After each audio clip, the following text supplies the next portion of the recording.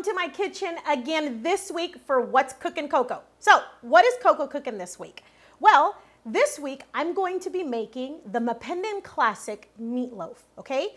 So, I know a lot of people are very iffy with meatloaf. You've tried it, sometimes it's dry, sometimes it's not that great. But I'm gonna show you how I make my meatloaf. I've been making it for more than 10 years. I've had family and friends that actually love this meatloaf. So it was a request and we're gonna do it today. Trust the process when I say meatloaf is not all that bad. You're gonna need some ground beef, okay? We're gonna do, this is about 1.5 pounds of ground beef and some ground chicken, okay? 1 pound of ground chicken. You can do 80-20, you can do 80-15, depending on how much fat you want. You don't want too much fat because it does get a little greasy, but that's okay because that's exactly what we want to make this meatloaf juicy and yummy. All right, so what we're gonna do is we're gonna set this aside and we're gonna need some bread. If you have loaves of bread at home, it doesn't matter what kind of bread you have, just 2 pieces of bread or 1, doesn't matter. But this is an important process. We're just gonna go ahead and cut up, you know, just pinch off our bread and get it into small pieces, okay? And just like that, okay? Instead of using breadcrumbs, this is a better way, trust me. Like I said, trust the process, okay? We want it just like that, right? Okay, now with our bread, we're going to need some milk.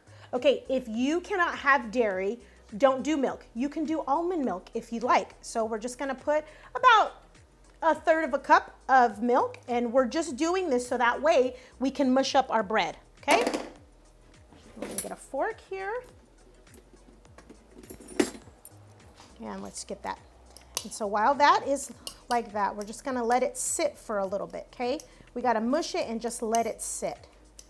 Okay, so just mush it up and let it sit probably for about maybe a minute or 2. That's all we need. We don't need it to sit that long, okay? While we let the bread and the milk settle, we're gonna need about 1/2 onion, and it needs to be finely chopped, and garlic. I would say about 3 cloves of garlic, and we're just gonna cook this down a little bit, okay? So we're just gonna grab a little bit of oil here.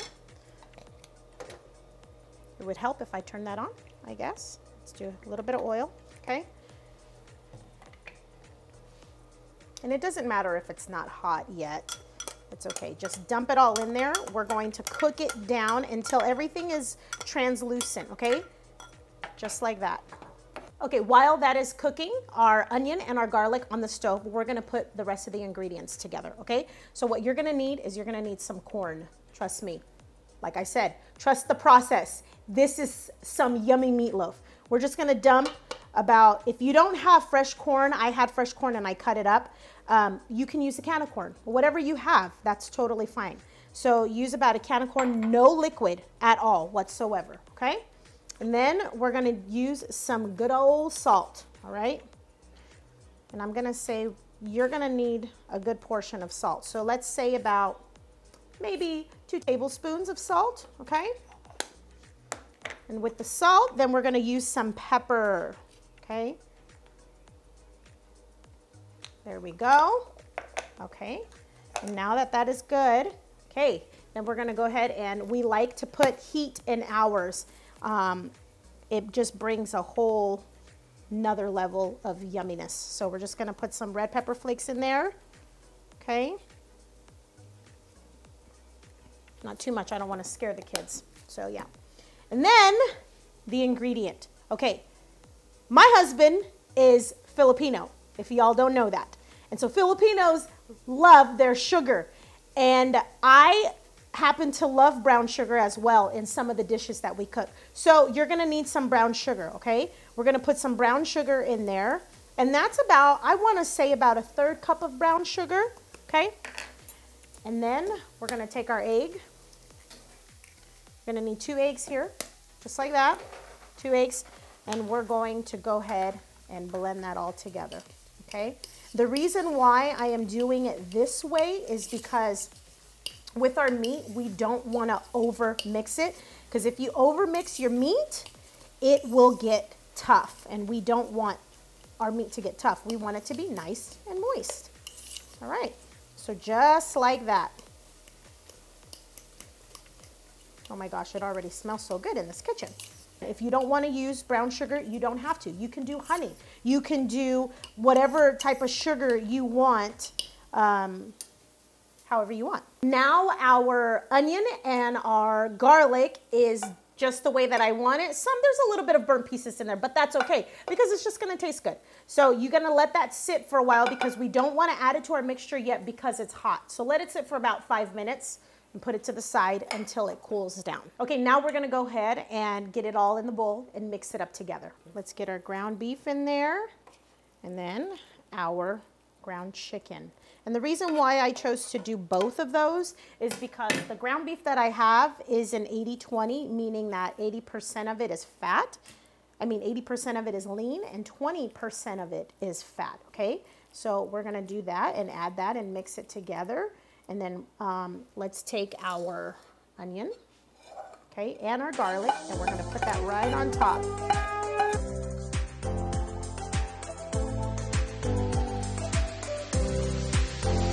Now that we have mixed everything together, you're going to need a loaf pan. If you have a loaf pan, this is what we're gonna be cooking it in, put it in a loaf pan. If you do not have a loaf pan and you just have like a sheet pan, use some foil to make yourself a loaf pan, okay?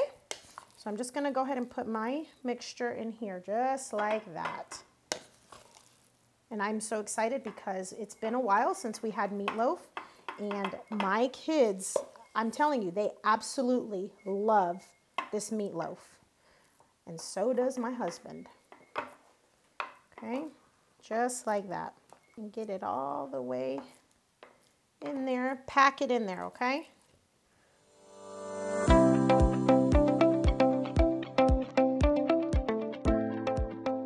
All right, so now that it's nicely packed in there, just like that, it's gonna look just like this, okay? I already have my oven already preheated at 350 degrees. You're gonna put this in your oven at 350 degrees for about 50 minutes, okay? Halfway through, what we're going to do is we're gonna go ahead and coat the top with some ketchup, okay? Just simple ketchup. I am not going to put any more brown sugar on the topping because our brown sugar is inside the meatloaf. So let's go ahead and put that in the oven. Just like that, guys.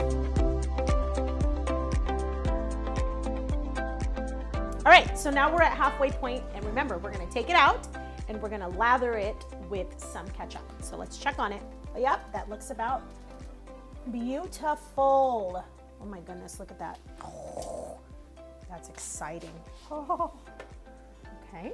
So whatever ketchup you have, I happen to have Heinz. You can use whatever. You can even make your own ketchup if you want. We're just gonna go ahead and do this and lather it with ketchup. That's all that we're gonna put. I'm not gonna do a mixture of any brown sugar, Worcestershire sauce like some other people do. I'm just gonna do it just like this because remember, we have our brown sugar in the inside. Okay, just spread it around. Sprinkle a little bit more pepper on the top, okay? Just like that. Fairy dust the pepper on the top. Just like that. We're gonna stick it back in the oven, let it finish cooking for another 30 minutes.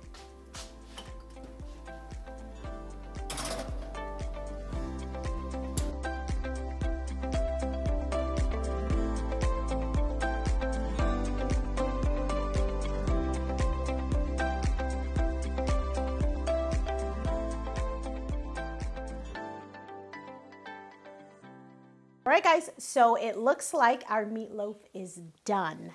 After about 50 minutes in the oven. And guys, this is exactly what you want it to look like. Fully cooked and done on the inside. It has the beautiful corn in there. And when you take that first bite, it's gonna be so good. So let's taste it. Make sure that it's yummy. And take that first piece. This little guy didn't want to leave. All right. I'm so excited because I know this is going to be yummy. It's hot. Mmm. Mmm. Mmm. Mmm. Mmm. It's so moist, guys. It is not dry. It's so yummy. I really hope that you guys try to make this week. And that's exactly what's cooking in Coco's kitchen. See you guys next time. Bye.